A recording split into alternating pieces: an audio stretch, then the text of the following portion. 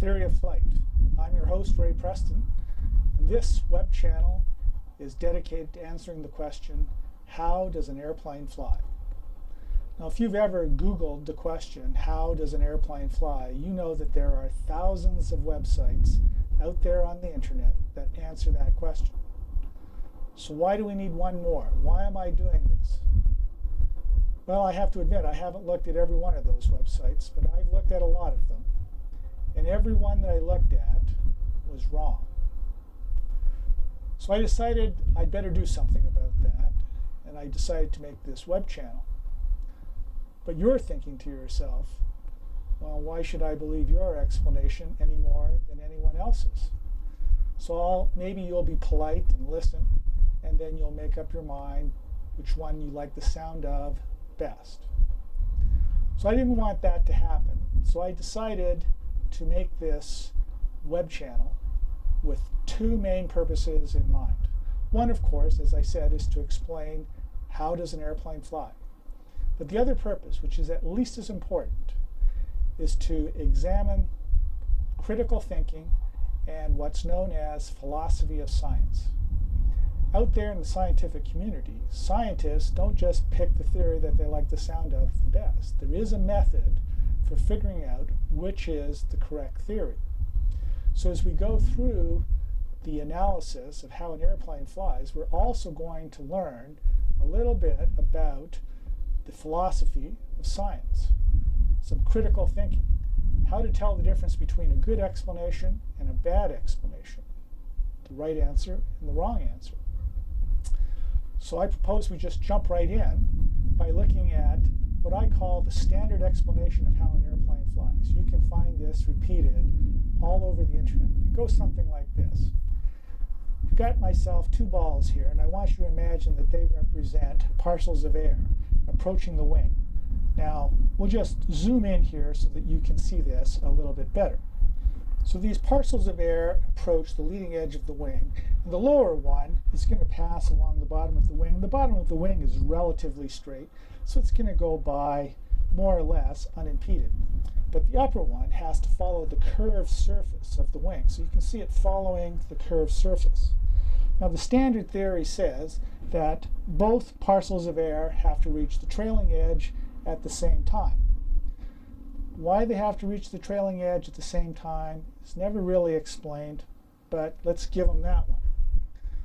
So the explanation says that therefore the air accelerates due to the curve. I was thinking about that as I was driving out to the airport this morning. Well, we're on our way to the airport right now. To get there, we have to go over that overpass.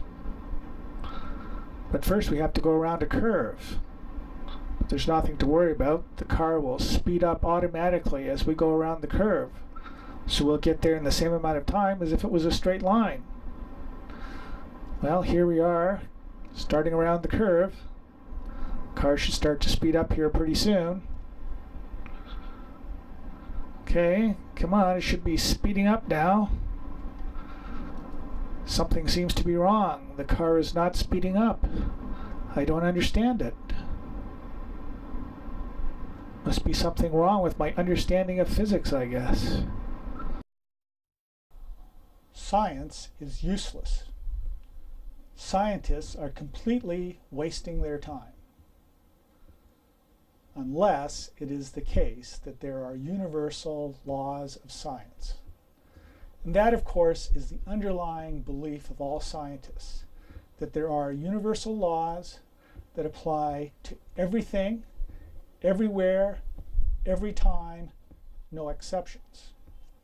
Now, philosophers can debate whether that belief is true, but to a scientist, that is the bedrock belief that all science is built on.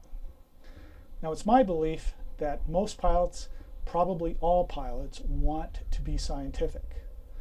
And that simply means we want it to be the case that there are universal laws of science.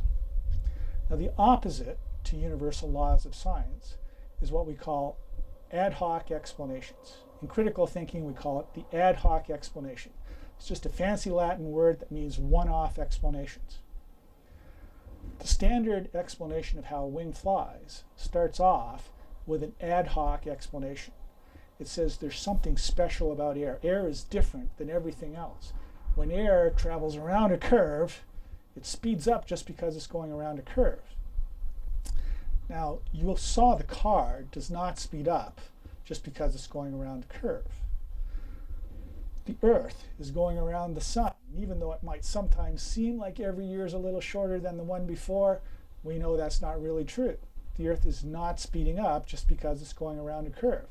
In fact, according to Newton's second law, nothing is going to speed up unless you apply a force to it.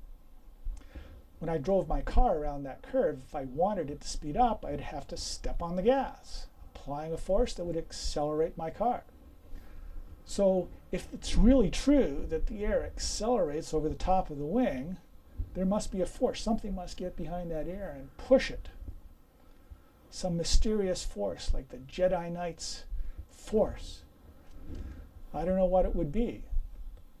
But whatever it is, it's missing from the standard explanation of how an airplane flies. But the standard explanation actually has two parts. We've only dealt with part one. Part one claims that the air accelerates over the wing. Maybe that's true. I don't know. We don't really have any explanation for it, but maybe if we look hard enough, we can find that mysterious Jedi force that accelerates the air over the wing.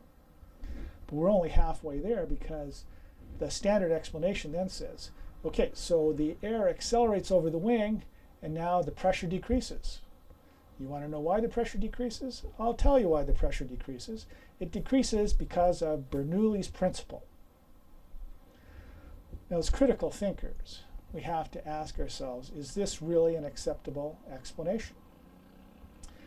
A good trick to use when you're trying to evaluate an explanation is to just make a little bit of adjustment. Keep the form of the explanation the same, but change one or two details.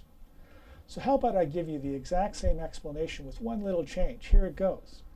So the air accelerates over the top of the wing and the pressure decreases. You want to know why the pressure decreases? I'll tell you why the pressure decreases. It decreases because my Uncle Fred says so. Now at this point, we recognize the problem with this explanation. You immediately say, so who the heck is Fred, and why should I believe him anyway? But in the first case, we were given the name of a famous scientist, Daniel Bernoulli. But if you really read between the lines of this explanation, and that's the secret, as critical thinkers, you have to learn to read between the lines. So here's what the explanation really says if you lay everything out in the open, leave nothing between the lines. Here's how it goes. So the air accelerates over the top of the wing, and the pressure decreases. You want to know why the pressure decreases? So do I. I have no idea. But there is this famous scientist called Daniel Bernoulli, and he knows why the pressure decreases. At least I think he knows why the pressure decreases. But in any case, he said that the pressure would decrease. And it's going to be on the exam, so that's the answer. Any questions? Now, in all seriousness, that is the explanation that's commonly being given. But you may be saying, come on, Ray, you're not being fair. This is not fair. We understand Bernoulli's principle. Bernoulli's principle is really simple. It goes like this. Whenever the air accelerates, whenever the velocity of air increases, the pressure decreases. That's Bernoulli's principle. So the pressure decreases over the wing because the velocity increases. There you go. Now, as critical thinkers, we have to recognize what we have here. It's a statement, and it's a statement in the form of a claim. Now, in science, claims are treated very special. Let me give you another example. Somebody says, every object in the universe, without exception, attracts every other object in the universe with a force that we will call gravity. Now that's a claim, and it's an amazing claim. It's an incredible claim, and we recognize it immediately as Newton's theory of gravity. So in science, when you make a claim, we don't call it that, we call it a theory. So we have here two theories. One theory that says every object in the universe attracts every other object. We call that Newton's theory of gravity. And we've got this belief, this theory, that when the velocity of air increases, the pressure decreases. That's also a theory. How do scientists deal with theories? The answer is they conduct experiments. So to test Newton's theory of gravity, scientists take objects and we check to see if they attract each other. These two objects attract. Now, at this point, as a philosopher, I have a little bit of a nit to pick with scientists because they have a tendency at this point, having conducted the experiment, to say, I've confirmed Newton's theory of gravity. Strictly speaking, you cannot confirm a theory. What they really should say is, I've conducted an experiment and the results are consistent with Newton's theory of gravity. Of course, one experiment's not going to be enough. So we do another one and another one and another one. Pretty soon we did 1,000,000 experiments. And every one of those 1,000,000 experiments is consistent with Newton's theory of gravity. But the rules of science are very clear. It says it doesn't matter how many experiments you do, you can never prove the theory is true. It's always conceivable that tomorrow someone is going to pick up two objects, measure the attraction between them and say, hey, there's no attraction. At that point, we'd have to say, call up Newton and say, hey, Isaac, that theory of gravity idea that you had? Turns out to be wrong. But so far that hasn't happened. Newton's theory of gravity has been tested countless times, and every time it's tested, the results are consistent with the theory. So as philosophers, we say it is reasonable and prudent for us to continue to believe in Newton's theory of gravity and make our scientific predictions on that basis. Now we have a theory. Our theory says when the velocity of the air increases, the pressure decreases. We need to conduct an experiment to see if that theory is true. So, come with me. This is a Cessna 172, and this is the static port on the side of the Cessna 172.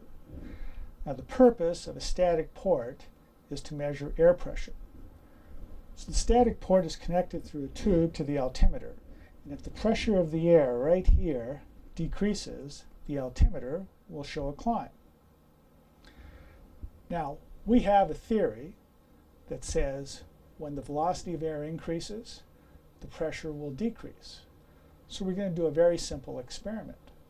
We'll taxi the airplane out to the end of the runway. We'll get all lined up for takeoff. Now, the velocity of the air going past the static vent is 0. We then start the takeoff roll. The air goes past 10 knots, 20 knots, 30, 40, 50. So the air is accelerating. The velocity is increasing past the static vent. According to our theory, the pressure will decrease. That will show on the altimeter as an increase in altitude. Now, if that experiment actually worked, that would count as a consistent experiment. But as every pilot knows, that's not what happens. So even though the air is accelerating past the static vent, there's no decrease in pressure. We know that because the altimeter doesn't move. Now, according to the rule of science, while there's no limit to how many experiments that you can do that are consistent, there's never enough to completely verify a theory. It only takes one inconsistent experiment to disprove a theory. So there you have it. We've conducted an experiment, and it's inconsistent with the belief that an increase in velocity results in a decrease in pressure. So we're going to have to give up that theory. It's clearly a false theory. So we've reached the end of episode 1, and we're actually in worse shape than we were when we started. We've examined the standard explanation of how an airplane flies and found that the first part claims that the air accelerates over the top of the wing, but there's no explanation of the force that will be required to accelerate the air. The second part says that when the air accelerates, the pressure would decrease. But we've examined that theory and found that it's false. Now, I want to clarify something at this point. I am not saying that Bernoulli's principle is false. What I'm saying is that what's typically taught to pilots as Bernoulli's principle is false. As far as I know, every time that scientists have tested Bernoulli's principle, it has been consistent with the results of the experiment. So I promise you, before this series is over, we'll learn what Bernoulli's principle really is. So our objective is going to be to move forward starting with principles that everyone can agree to and moving in logical steps forward until we finally reach the point where we understand how an airplane flies. We've got an entire season planned. There are 8 episodes. We're going to need all 8. By the time we get to the 8th episode, we're finally going to understand how it is that the air can hold an airplane up in the air. I hope you're intrigued and you're interested. If you are, we'll see you again for the next episode. Until then, I'm Ray Preston, and this is Theory of Flight.